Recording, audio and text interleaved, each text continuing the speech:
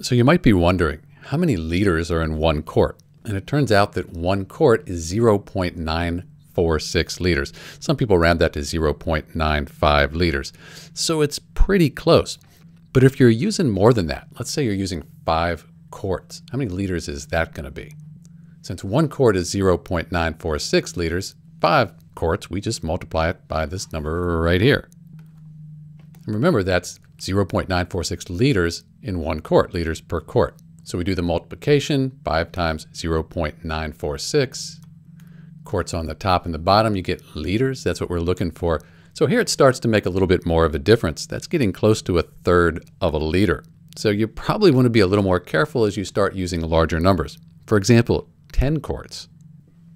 That's 9.46 liters. That's over half a liter of difference. So that's how you convert from quarts to liters. One quart is 0.946 liters, and you can see as you start using more quarts, it starts becoming a bigger deal, that difference there. It's Dr. B. Thanks for watching.